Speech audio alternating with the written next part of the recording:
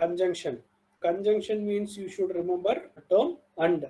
If you are taken P and Q are the two statements, then the conjunction is defined as P and Q. So we can define the conjunction like this, and how we can read? We can read it as P and Q. To take truth value of it, when P takes the value T as well as Q takes the value T, then only your P and Q takes the value T. Other than this and all false. Okay, this is about conjunction. So what is meant by conjunction? If you take any two statements P and Q, the conjunction can be written like this. We can denote the conjunction as like this, P and Q. Okay, and we can read that statement as P and Q. We can read this is the notation form, and then the truth value of the conjunction is when both the statements will have the value T, then only the result will be T, otherwise your result will be false. What's meant by conjunction? The conjunction of two statements P and Q is the statement P and Q, which is read as P and Q. The statement P and Q has the truth value T whenever both P and Q have the truth value T, otherwise it has the truth value false. Example, we are considering the first statement as P. It is raining today. And another statement Q is there are 20 tables in this room. Using these two simple statements, see that these two are simple statements, are atomic or primitive statements. The conjunction of the two statement is defined like this, P and Q. Take the first statement and write it is raining today. Put the conjunction and you write the second statement as it is there. There are 20 tables in this room. This is the way you can form a conjunction statement. Take any two simple statement. In between the two simple statement, you just put a word and you write the statement that will give the conjunction of the statements. Second example, the sun is shining now is a first statement. And the second statement what I have taken is 2 plus 2 equal to 4. So therefore, your conjunction of the two statements can be defined as P and Q equal to the sun is shining now is the first statement, and I have taken the conjunction word and the second statement 2 plus 2 equal to 4. So therefore, your P and Q can be written as the sun is shining now and 2 plus 2 equal to 4 is the result. Wherever you are seeing the word and, it is not a conjunction. For an example, Jack and Jill are cousins. So by seeing this word and, we cannot able to say it is a conjunction. It is not a connective. Why it is not a connective? And means it is joining the two persons. So that means Jack is not a statement, it is a name.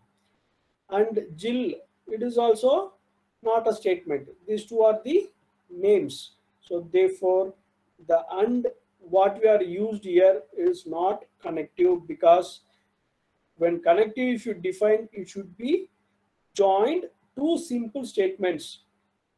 Jack and Jill are not a statements, it's just a name. So therefore, it is not a conjunction. Dhoni and Sachin are cricketers. Dhoni and Sachin are cricketers. By seeing the and, you should not say it is a connective. Why?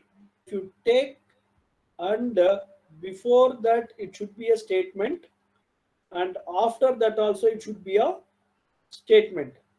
Okay, but if you observe that Dhoni is not a statement.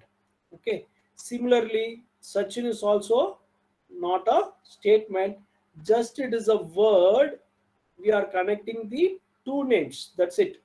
Okay, so therefore it is not a connective. You should always careful about it. Whenever you are using the conjunction, the truth table of P and Q as well as Q and P both are same, then only we can call the statement as conjunction. We are going to form the truth table for it, P as well as Q. So therefore we will have how many combinations? We will have totally 4 combinations. How we are getting that? 2 power 2 is the possible ways. So 2 power 2 is 4. So therefore we will have 4 truth value combinations. Similarly, if you are using 3 variables, how many combinations are possible? 2 power 3, 8. 4 variables we are using, P, Q or S. So 16 is the possible. 4 variables are there, it is 4 we have to take. So 4 into 4 it is 16. Suppose if you are using 3 variables, it is 2 power 3, that is 8. I am going to explain how to write the combinations. 2 power 2 is 4. You take the 4 and make half of it. So 2 power 4, that is 2 power 2, 4. If you make half of that is 2. Divide by 2, if you put, your result will be 2. Truth value can be written like this. Two terms we have to write. This is P and this is Q. This is P and Q we can write later.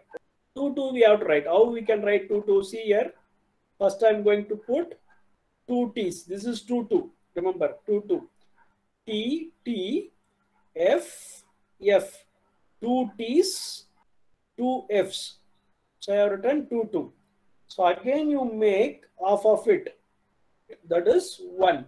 So to write the next column, we have to make 1 there. 1 T we have to write. 1 F we have to write.